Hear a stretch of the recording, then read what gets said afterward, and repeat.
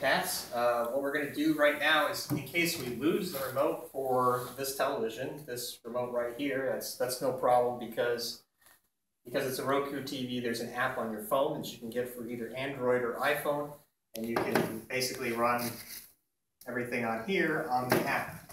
So in order to do that, let's say the remote was lost, you can go to the Roku website, and if you do that, you can just download the app.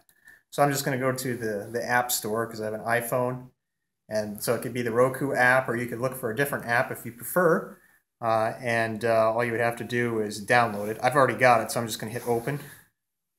And so as I open it up, this is what the remote looks like. The home screen would, whoops, I'll go back there. If I hit that, this is what the home screen looks like.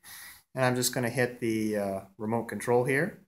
And then it just works like that remote did. I hit the power button, and on goes the television, which you see back there. And then I can just use my arrow keys and whatever else I need to do to get the job done for whatever I'm doing. So that's that.